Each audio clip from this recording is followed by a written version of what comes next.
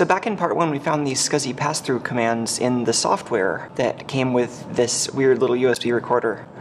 And we know at least this provides some way to set the time, but there are probably some other things going on here, including something for firmware updates.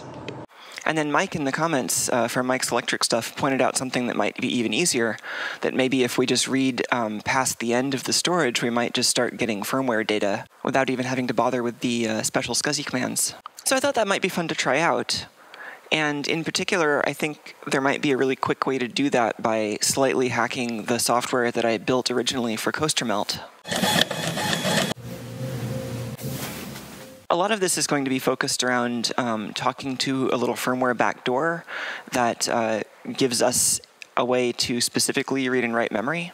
But the shell that I wrote for Coaster Melt does include a lower-level scripting interface just for sending SCSI commands and reading from the disk. So if we can just use that for this device, that might be a really quick way to see what's going on. Most of this Coaster Melt code is written in Python, but there's a little C++ module for the low-level SCSI communication, because that seemed to be the easiest way to do it at the time. I wrote this little tiny wrapper around the macOS low-level SCSI interface, and it just takes USB product and vendor ID in order to find the right device. This is another layer of the Coaster Melt software. This time it adds functions specific to that MT1939 chip we found. And really the proper thing to do would be to make another layer in parallel to this one. But just for testing, I'm going to modify this so that we can have the Coaster Melt software connect to a different device. So I can just copy the vendor and product ID from what we see in USB Prober here. All right, and now I'll just rebuild Coaster Melt. All right, unmount the disk. Disk unmounted. Still failed to open SCSI device. No device found for 10D61101. Am I still seeing it? 10D61101. Well, I guess we'll have to go deeper into what that no device found is actually indicating. This is how macOS tries to locate USB devices. It has this most OSs have some notion of like a tree of what devices are attached, and in macOS these are I/O services. This MMC user client is something that might actually be specific to CD-ROMs, which is a problem here. Yeah, this authoring device thing worked for Coaster Melt, but it wouldn't work for this device. It might not be as straightforward as I thought to modify this Coaster Melt tiny SCSI library to talk to this USB disk recorder device. I was relying on this MMC device interface, which is actually specific to optical drives. So actually, I think there might be an easier approach. I'm going to switch tactics. This is something I wrote a long time ago. I don't even remember where the latest copy of this would be. Oh, it's still in NaviMisc. This is something I wrote a long time ago when I was having trouble with some misbehaving USB hard drives. And they were having this problem where it would hit a bad sector, and the hard disk would malfunction in some way that was so severe that it would kind of take down the Linux kernel with it. So my solution at the time was to write this weird little USB storage utility in user space. So this was just a little command line program you could run at the time, and it would just try its darndest to get every sector that it could off of that disk without giving up. But as a result, it's kind of a nice little self-contained doodad that speaks the USB storage protocol completely over libUSB. That's right, this never worked on macOS. This was like a Linux thing. Let's see if it actually needs that SCSI header. Yay! grumpydisk is a data recovery program for damaged or otherwise failing/flailing USB storage disks. Already unmounted. Yeah, I didn't think this was like a root permission thing, but like a driver permission thing. I think the problem we're running into is actually a security feature in macOS that prevents one driver from attaching to a device while another driver is using it. So actually, I think at this point I'm going to give up on running grumpydisk in macOS. All right, here we are in a Linux VM. If I plug this in, while the Linux VM has focus, a special driver in VMware Fusion actually tries to kind of immediately grab the disk and attach it to the VM instead of to the macOS drivers. This is actually a relatively recent UI feature. It's giving me a choice. So I can just immediately connect this to Linux, and now the macOS drivers never had a chance to get it. All right, so Linux is seeing the files on here as normal. All right, LSUSB. So there it is. It shows up here as an MP3 player on Linux. In Linux, this particular list in Linux doesn't actually work by asking the device for a string. It works by querying a hard-coded database, which is a little bit grody. That is a strange serial number. I wonder if they just threw a binary thing in that string instead of actually formatting it properly, or if that actually means something else. Yeah, I don't know if that's intentional or not. Okay, this makefile kludge is probably not a great solution, but it works for now. So, yeah, we've got this binary, which might actually work. So let's see if we can just use this as it was originally intended.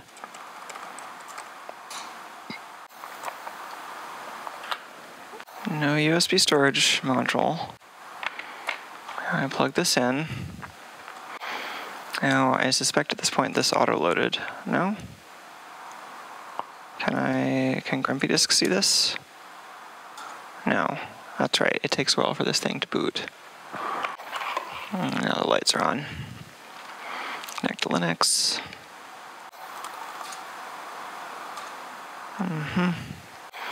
Well, it's connected to Linux. Alright, and I can successfully remove USB storage. Grumpydisk.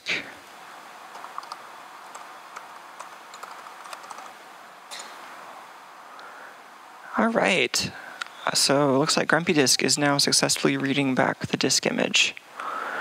So I wouldn't really expect this to show us anything surprising. It should just be the normal stuff that you can see on the disk.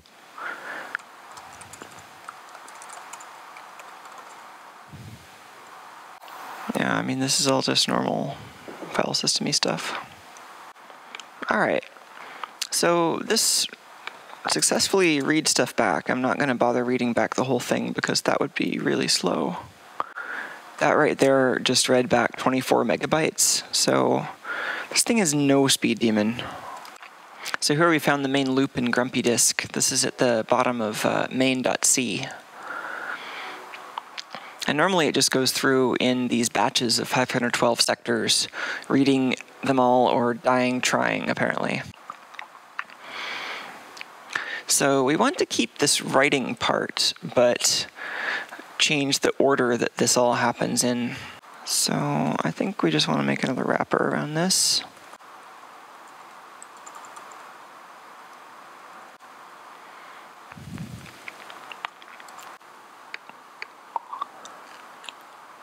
And this seems alright so far. So now that we can read stuff that we're supposed to be able to read, let's see if we can read anything else.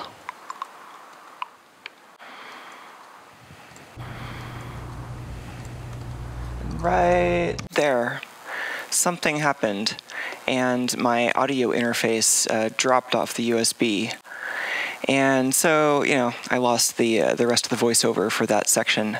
But nothing much happened. I just kind of fruitlessly tried to make contact with this device again. So rather than plug my device under test into the same computer that I'm using for my voiceover recording, instead I have another separate little setup here with a Raspberry Pi 2 and a hardware USB analyzer so that we can get a record of everything that goes back and forth between these two devices. So first I just want to replicate both the working and non-working tests from earlier on this new setup. Oh, I should be root. This time it is a root permission problem, I think. Oh. So the drive isn't mounted. It's just that even having dev SDA exist means we have that USB storage driver kind of hogging the device we want to use. got this thing connected, I might as well see if I'm getting any traffic through. Oh, I guess, that's interesting. I guess I'm probably seeing data that's meant for the Wi-Fi device on the Raspberry Pi, because I'm plugged into, so this analyzer is capturing everything that goes between these two ports.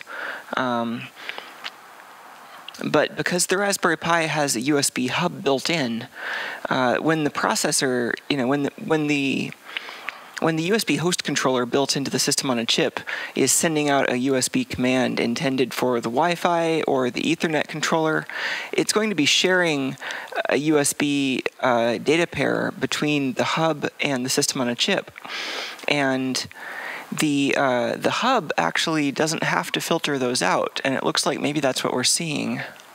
To test that theory, I'm going to see if I can send some noticeable plain text that we might be able to pick out in this listing. So one of these is probably the hub itself, and then one is probably the Wi-Fi and one the Ethernet. I'm guessing that this one with a lot more bytes going to it is the Wi-Fi. We aren't seeing data that the Wi-Fi adapter or the Ethernet sends back to the system on a chip, but we are seeing outgoing data that's meant for the Wi-Fi on all of the USB ports. Let's try sending some plain text out to the network. Oh, there it is. Plain text. So even though the USB sniffer is attached between these two devices, the hub is just happening to leak all of these packets that are actually intended for the Wi-Fi. So this probably isn't a big deal since you're about to send all of that data over the radio anyway, but it's an interesting thing to note. So just to make this easier, I'm going to filter the USB analyzer. Yeah, with that filtered, it looks like somebody is polling the device, just kind of issuing USB storage commands every so often. So maybe that's why we can't access it with grumpydisk.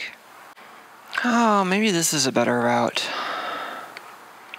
So I wanted to get kind of lower level access since that seemed like it would be useful later, but at this point, it looks like to do that I'd have to recompile the kernel without the USB storage driver since it isn't a module in this case.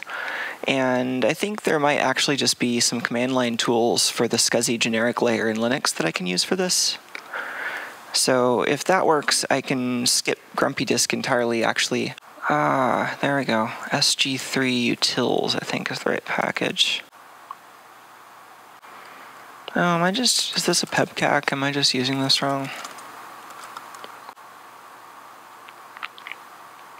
Yay, SCSI generic. That seems right. Actions, USB flash disk. So, let's see if we can use SGDD to read things we shouldn't. They sure did really want this to look like DD. Alright, this should be a small test reading the first 1024 blocks from the beginning of the device. Some error occurred. That's weird.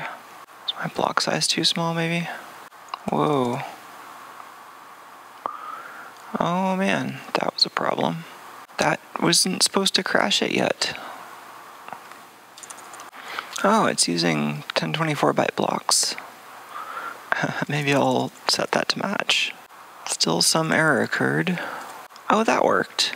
Maybe this utility just doesn't split up large operations. How big can I make this without failing? Alright, apparently I can read exactly 120 kilobytes from the beginning in one operation. Okay, I think that read looks fine. So we've got a read from the beginning using the SCSI generic tools. Cool. Alright, read capacity.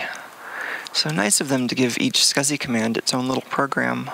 Alright, so this tells us what the device is shaped like as far as SCSI is concerned. Each block is 1 kilobyte, and this many blocks. And it looks like we can successfully read 120 blocks at a time using this SGDD thing, which should turn into a single SCSI read command.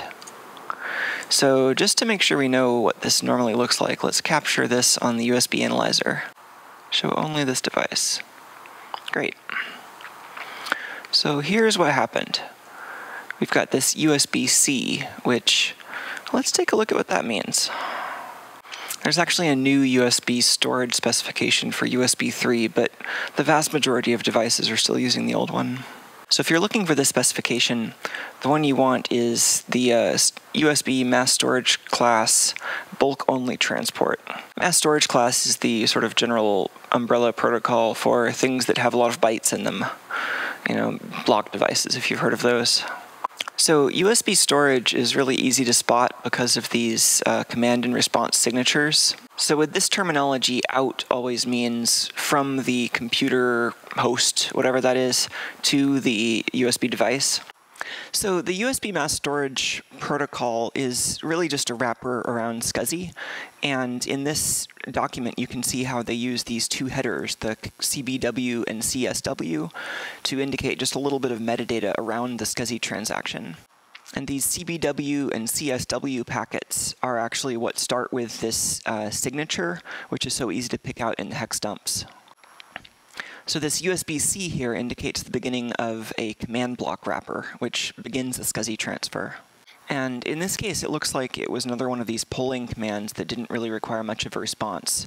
So we immediately get this USB-S for status, indicating that the command is finished. Then this next out starts another SCSI command.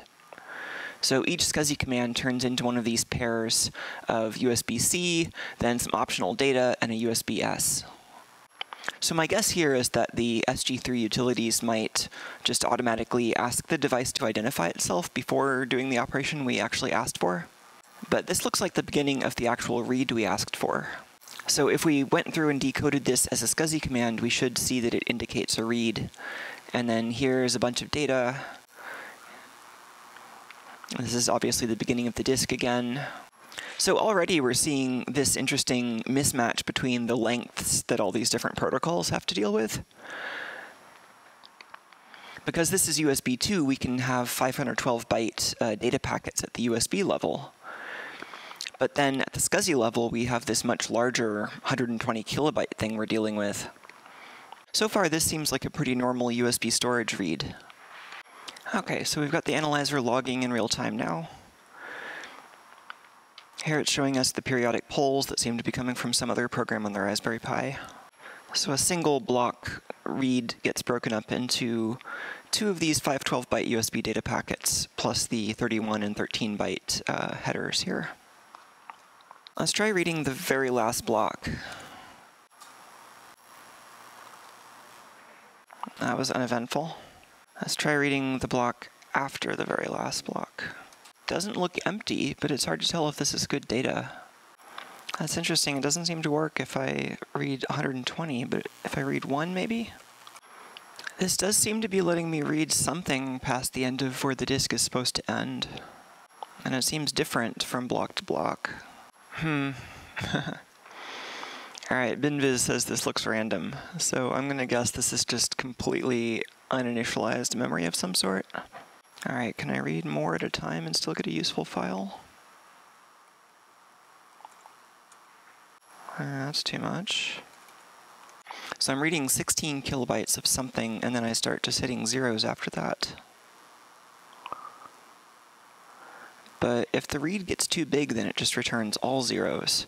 So like if I read 64 kilobytes, then it returns all zeros.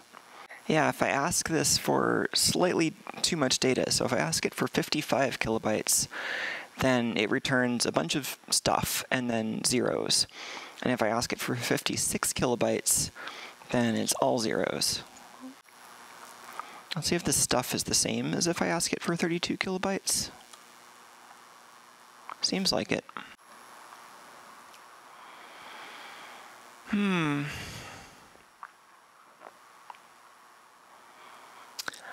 That's not too helpful. Like, I don't see any patterns, and neither does BinViz.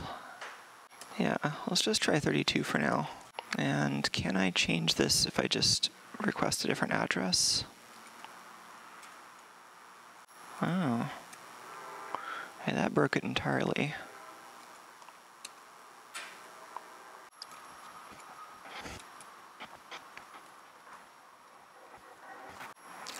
So far, no luck in reproducing the crash. Most of these addresses I've been trying just give me zeros. There's a little band of space after the partition that just seems to give me what looks to be completely random data. Alright, enough with these standard commands then. Let's see what that hardware DLL was sending.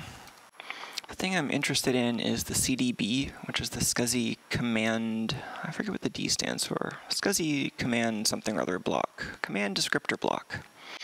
That's actually the SCSI command proper. The rest of this is necessary for the transfer setup. Okay, so actually it looks like maybe this is the only device I/O control that refers to SCSI pass-through. Maybe I just got lucky the first time. So I tracked down the other device I/O controls, and really, this routine here is doing something related to SCSI pass-through, but these others are all doing some other different things that have nothing to do with SCSI. So yeah, this seems to be something about drive letters and a bunch of USB enumeration, walking through the USB hubs, yeah, something about disk volumes. But yeah, this subroutine seems to be the only place where we're actually doing SCSI pass-through, so that's kind of nice. Now that's interesting. So these D words here are the CDB. Then the CDB in this case is actually these 4 values. So data in is coming from this structure in our arguments. Okay, so this is parsing apart an input structure. We could, at this point, figure out the layout of the structure that's being passed into this function.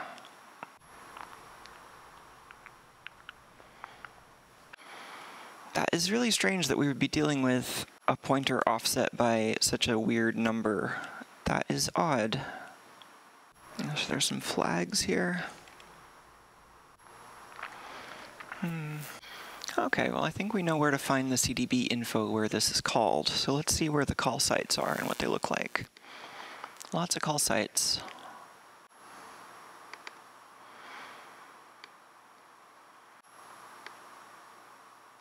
Alright, great. Here's a much smaller case. I think this is it assembling the CDB or part of it. I mean, that's just sloppy. This is all unaligned data. It's kind of gross. This is interesting. So this call site is making a SCSI pass-through command and then looking for this actions USBD string in the response. Are these characters? Aha! This probably isn't necessary, but maybe they're building a header for sending this directly over USB storage, just in case. And then this should be the beginning of the CDB, I think. So I wonder if this is a real SCSI command. Well, if I'm actually looking at the right value here, this might indicate it's sending an obsolete seek command and then expecting a strange result. Alright, let's start with their example just to make sure this is working.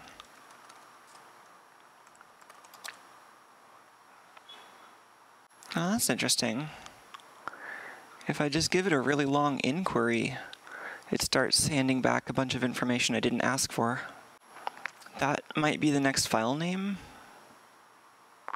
Ha, this definitely looks like it's just handing back random RAM.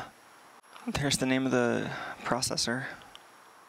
Well, it looks like I can read just under 64K from the inquiry response buffer.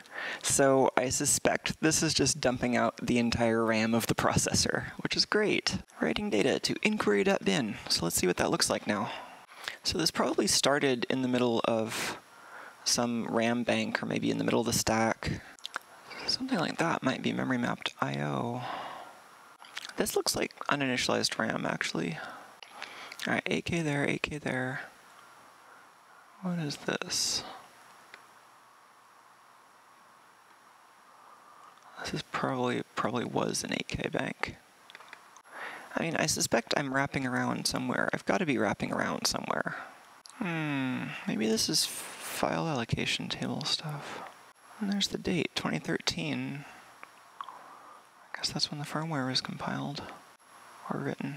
Well, after looking through here, it does seem like we are getting some of the RAM banks, and maybe we are looking through this window into the external flash memory, but it's really not obvious to me how these map. So I think the next step is maybe just to load this into IDA and see if there's any code in here. Yeah, that doesn't look like code.